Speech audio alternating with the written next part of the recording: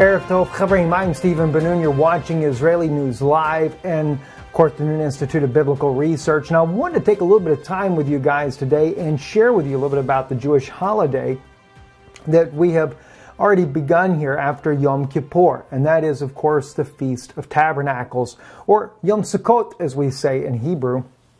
And it is a time of reflection, a time of remembrance, a command that God gave Moses for the children of Israel over in the book of Leviticus chapter 23. And we're going to go into that in just a moment. But the very word that we call Sukkot is actually the plural for the word sukkah. Sukkah is the little, if you've ever been to Israel, it's a little tiny tent-like structure that a lot of people build outside their homes. They normally put palm branches and different things like that over the sukkah as part of the commandment that we get from Moses in Leviticus 23. But a lot of times, most of us never really think of what the symbology is behind the whole idea of Yom Sukkot. Now, there are many Christians that do have a very good understanding as far as that being the indwelling, the Spirit of God dwelling within us.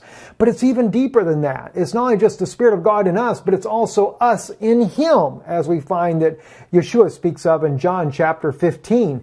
And it's even goes further than that. And I'm going to share some of those insights with you today, and I think it'll be a blessing for you. If we look over at Leviticus, in chapter 23, and actually I'm a little bit further down than where I'd planned on being, but I can start there. Let me just quickly let you know, though, this is where God gives a command when we're in Leviticus, actually beginning around verse 33 up here, where the Lord spoken to Moses saying, speaking to the children of Israel, saying the 15th day of this 7th month, again, 7th month, it's not, so many people call this the New Year, Rosh Hashanah, the head of the year. It's actually the beginning, it's the ending of the harvest and the beginning of a new harvest would really be the more proper way, but you couldn't have it the 7th month, which is Tishri in Hebrew, and how do you equate that to Nisan 1?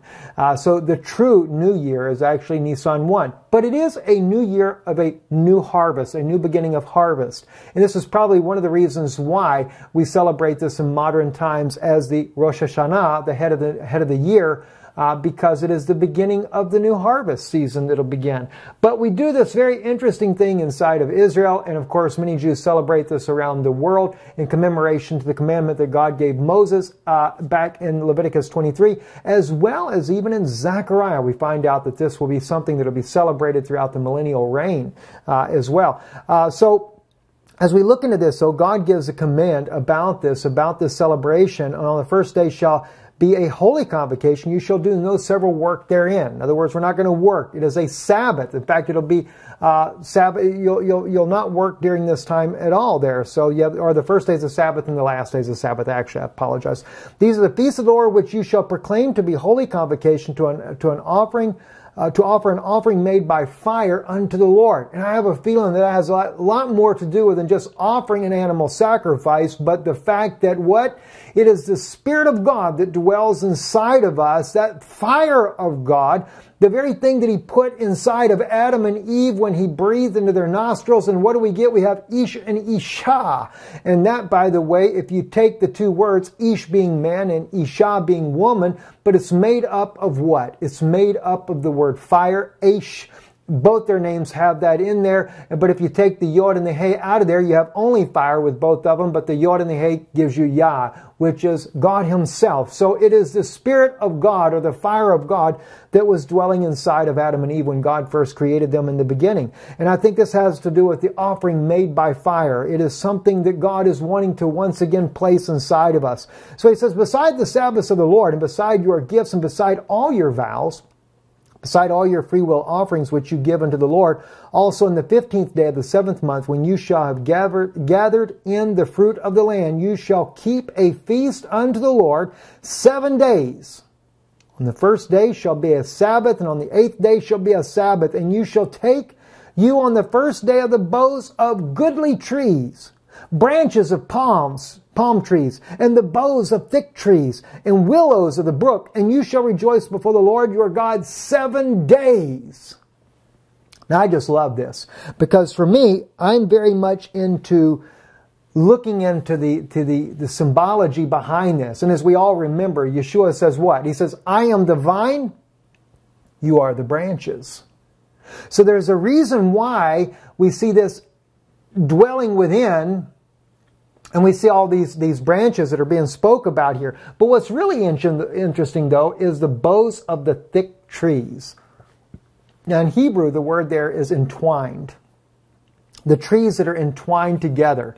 Now, could that be, where you see two trees wrapping around each other? Or is it the fact that they're entwined at the roots? That's a good question. Can't really say I know the answer to that, but it is an entwined tree.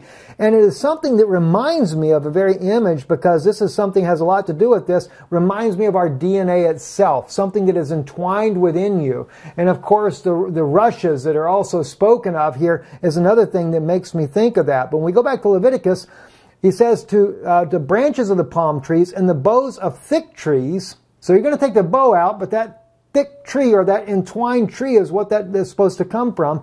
And the willows of the brook. Of course, there again, the willows of the brook. All of this keeps making me think about our DNA. And you'll see why in just a moment. And you shall rejoice before the Lord your God 7 days. And you shall keep it a feast unto the Lord 7 days in the year. And it shall be a statute forever in your generations. You shall celebrate in the 7th month. And you shall dwell in booths 7 days. And all that are Israelites born shall dwell in booths, that your generation may know that I am the children of Israel to dwell in booths. When I brought them out of the land of Egypt, I am the Lord your God. And Moses declared this unto the children of Israel, the feast of the Lord. Now, as I said, there's so much more that this means than what we just kind of take for granted. And so I wanted to share with you. I want you to look over here, and now we're going over here to the book of John. All right, so we go over here to John chapter 15 here, starting with verse 1. I am the true vine, and my Father is the husbandman. Every branch in me that beareth not fruit, he taketh away. And every branch that beareth fruit, he purgeth it, that it may bring forth more fruit. Now ye are clean through the word which I have spoken unto you. I want you to keep that in mind. This is why when I'm looking at what we're talking about from Leviticus 23, and he speaks about this intertwined, this thick tree, as you read in English, the entwined tree or the rushes. So much of this makes me think of our DNA that's within inside of us. So he says, now you are clean through the word which I have spoken unto you. Abide in me, and I in you, as the branch cannot bear fruit of itself except it abide in the vine. No more can you except you abide in me. And let me tell you something. You don't think the Jews couldn't understand that concept of what he was saying? I mean, they're going down, taking the palm branches and stuff according to Levitical law. They're cutting the branches off and bringing them back to make a sukkah as a type, as a memorial of what the children of Israel went through during the wilderness journey. How they lived in the sukkah, how they lived in these little tiny little tents always moving about. And, they had it hard. But he's also showing you a type here that they're cutting this down to celebrate the Sukkot, the Feast of Tabernacles. And by the way, those of you that remember when they were saying, his brethren were going to go up to celebrate the Feast of Tabernacles, and Yeshua said, I'm not going right now. It's not my time. You ever wonder why he said it wasn't his time yet? It's an indwelling. But it's not just him living in you, but it's you living in him. And this is why we must also, as a type, the sukkah is a type of us dwelling within him and he within us. But as he states here to them, abide in me and I in you, as the branch cannot bear fruit of itself except it abide in the vine. Because he was showing them, they've cut the branches off. And now that branch can no longer produce anything, right? No more can you except you abide in me. I am the vine. You are the branches. He that abideth in me and I in him, the same bringeth forth much fruit, for without me you cannot do nothing. And here we've got the Feast of Tabernacles as a clear type of what the true indwelling, us in him, in the sukkah, and him in us. We can go in there all day long, but unless he comes and dwells within us, then our branches are dead. It's just like the sukkah that you might have built outside of your home, and you've laid the branches on there. Those branches will die. But if he's also dwelling within you, then it will not die, because he says, I am the vine and you are the branches. If a man abide not in me, he is cast forth as a branch and is withered. And men gather them and cast them into the fire, and they are burned. In other words, after Yom Sukkot passes, what do? Well, our palm branches and everything, they dry, they wither, they can't bear fruit no more. Why? Because we cut them out of the tree. But we take them, we bundle them up, we take them down, and we burn them. You ever live in Israel, you'll see a lot of that going on, especially in Jerusalem. You know why? Because, my brothers, sisters, you may be dwelling within the sukkah, but is the vine dwelling within you? You see, it's one thing for us to go in the sukkah, the tabernacle, and you can go in there and you can worship all you want. It is a festivity of praise and worship. But you need the vine within you. The very vine that made up the branches that you placed on top of your sukkah need to be inside. You need to be part in that vine itself. Now, if you abide in me and my words abide in you, you shall ask what you will, and it shall be done unto you. Notice how he keeps giving that analogy. Yes, you in there, but also him in you. Herein is my Father glorified, that you bear much fruit, so shall you be my disciples. As the Father hath loved me, so have I loved you. Continue in my love. If you keep my commandments, you shall abide in my love, even as I have kept my Father's commandments and abide in his love. These things have I spoken unto you, that your joy might remain in you, and that your joy might be full.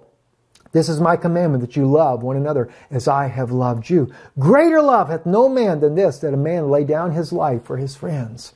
You are my friends, and if you do whatsoever I command you, henceforth I call you not servants, for the servant knoweth not what his Lord doeth, but I have called you friends, for all things I have heard of my Father I have made known unto you. And yes, he would lay down his life. And the thing is even there, the very fact that these branches that we cut down also shows that laying down of a life. Now, I got to share with you something else that's very interesting, and it may not seem like it fits here, but it does. This is Psalm chapter 1. Blessed is the man that walketh not in the counsel of the ungodly, nor standeth in the way of sinners, nor sitteth in the seat of the scornful. But his delight is in the law of the Lord, and in his law doth he meditate day and night. All right? Notice, he meditates in his law of the Lord day and night. And he shall be what? Like a tree planted by the rivers of water, that bringeth forth his fruit in his season. His leaf also shall not wither, and whatsoever he doeth shall prosper. When are we supposed to be gathering these branches off of the trees? At the harvest.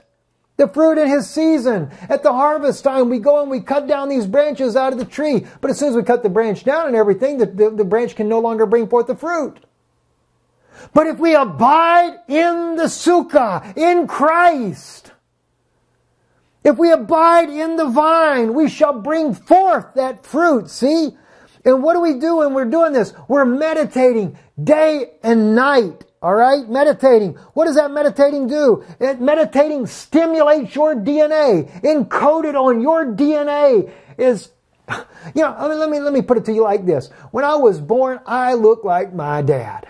You know why I look like my dad? Because I got part of his DNA inside of me. And if the DNA of my father can cause me to physically look like him, what about encoded on my DNA in here and in these little strands everywhere? What about something else? What about my ancestors way, way, way, way back? You have written on your DNA all kinds of things. And the Word of God, what did God say? Write it upon the tables of your heart. Not you write it. God said, I'll write it upon the tables of their heart. Why? Remember me telling you guys about the transplants? The patients that get hearts and stuff. The one little girl that got a heart, a little girl, hers come, I think, from a 9-year-old girl. An 8-year-old girl got the heart. The 9-year-old girl had been murdered. But when she got the heart of the 9-year-old girl, she got the memories of that girl, and they were able to identify her attacker and prosecute and put the man in prison, and what the little girl said just before she died. Through the DNA. So the Word of God is written on the table of your heart. No wonder why God says in His Word here in Psalm, meditate day and night. On what? On the law of the Lord. Because it's actually in you. All right, and he shall be like a tree planted by the rivers of water that bringeth forth his fruit in his season. His leaf also shall not wither, and whatsoever he doeth shall prosper. The ungodly are not so, but are like the chaff which the wind driveth away. You know, I want to be in a sukkah that is alive. I want to be in Christ, entwined into the vine as the branches, right? As we see the analogy that's given to us by Paul in the book of Romans, you know, he talks about the wild olive branches. Yeah, you can cut them out, but they won't bear anymore. But, you know, as the Jews, you are the original branches that can be regrafted in again. The wild branches were grafted in, which is the Gentiles. But the originals, we can be regrafted right back into our same vine, our same tree, our Lord. Right? Now, I've got to share one more thing with you. And this, again, may not seem like it goes with Sukkot. May seem like it doesn't go with the Feast of Tabernacles, but I think it does. This is in Joel's prophecy, chapter 2. Fear not, O land, be glad and rejoice, for the Lord hath done great things. Be not afraid, you beast of the field. For the pastures of the wilderness do spring, for the tree beareth its fruit. The fig tree and the vine do yield their strength. Be glad then, you children of Zion, and rejoice in the Lord your God, for he giveth you what? The former rain in just measure, and he causeth to come down for you the rain, the former rain, and the latter rain at the first. Now, I don't know if you guys know this or not, but let me just kind of share with you real quick here as we look at this. Let's just find real quick. Okay, here we go, right here. All right. Ki natan lechem et hamorah. It doesn't say anything about former rain. He says what he does, he gives them, you see, he says, as I have given to them the teaching. He's giving the former teaching. Now it does use the word rain eventually, geshem right here, but not at the first.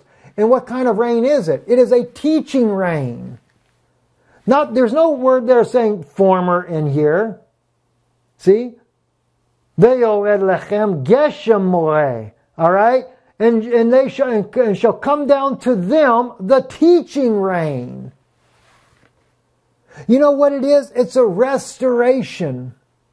Is what we're looking at. And that teaching rain is what's going to come down. And again, it's at a harvest time. And the floor shall be full of corn, and the vats shall overflow with wine and oil. And I will restore to you the years that the locust hath eaten, the cankerworm, and the caterpillar, and the palmer worm, my great army which I sent among you. And you shall eat in plenty and be satisfied, and shall praise the name of the Lord your God, that hath dealt wondrously with you, and my people shall never be ashamed. Again, this scripture here in Joel is at the time of the Feast of Tabernacles. It's at the time of a harvest. And God is talking about restoring back to Israel that former rain. All right? And as we look back here in verse 23, be glad then, you children of Zion, and rejoice. Let me read it to you from King James here. Be glad then, you children of Zion, and rejoice in the Lord your God, for he hath given you the former rain moderately, and he will cause to come down for you the rain, the former rain and the latter rain in the first month. Now, I'm going to go a little bit further with you on this. Do you realize the former rain is what Moses taught? It was a teaching rain. It's what Moses began to teach the children of Israel. But God says he's going to give the former rain moderate. He gave it moderately. And he will cause to come down to you the rain, that teaching rain, the latter rain. Do you realize, you ever notice what happens here? Let me see if we have, yes. Back up. All right, so we see the caterpillar and the palmer worm, my great army which sent among you. And you shall eat plenty and be satisfied, and shall praise the name of the Lord your God, that hath dealt wondrously with you. And my people shall never be ashamed. And you shall know that I am in the midst of Israel, and that I am the Lord your God, and there is none else. And my people shall never, never be ashamed. Now, in the Hebrew, we don't go to verse 28, but we will. I'll switch it over to the next chapter for you, because in English we stay in the same chapter. All right? It'd be verse 28 in the King James Version Bible. But let's continue on. It shall come to pass afterward that I will pour out my Spirit upon all flesh. And your sons and your daughters shall prophesy, and your old men shall dream dreams, your young men shall see visions. And also upon the servants and upon the handmaids, in those days will I pour out my Spirit, and I will show wonders in heavens and the earth, blood and fire and pillars of smoke. And the sun shall be turned into darkness, and the moon into blood before the great and terrible day of the Lord. And it shall come to pass that whosoever shall call on the name of the Lord shall be delivered.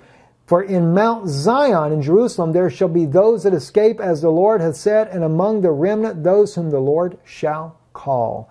Now, did you notice, though, what comes down?